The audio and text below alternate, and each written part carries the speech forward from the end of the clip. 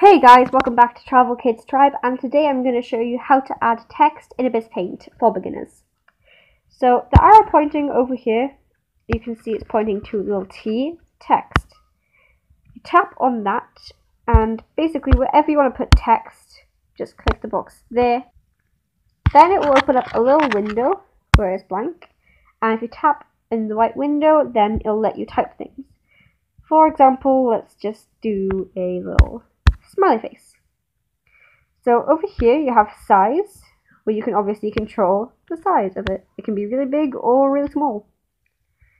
Then you have style. You can make stroke, which is basically an outline.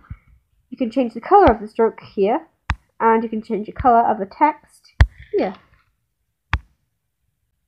Background is basically just making a colored background for this. Change the opacity here so you can see it or not. There we go, and then you can change how tall or wide it is. Personally, I don't like a background, but it's your choice.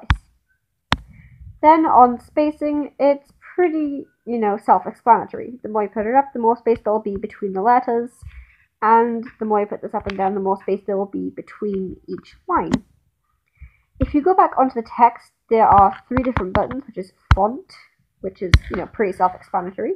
You can get a bunch of different pre-installed fonts, but there are also other fonts that you can install yourself, such as this one that I like. Then you have left, which really doesn't do much, just makes it move to the left. Then you have horizontal, which just moves it around again. And once you're done with your text, you can move it around as well. So I'll just put it by here. Then just press the tick. And there you go. You can turn it around with this button here, and you can make it wider with this button here. And you can move it around with your finger. If you want to go back into the menu for editing the text, then just press the little crayon here. Okay, well, thank you very much for watching this video. If you enjoyed it, don't forget to leave a like down below, comment your thoughts and feelings, and subscribe for more awesome content. Bye guys!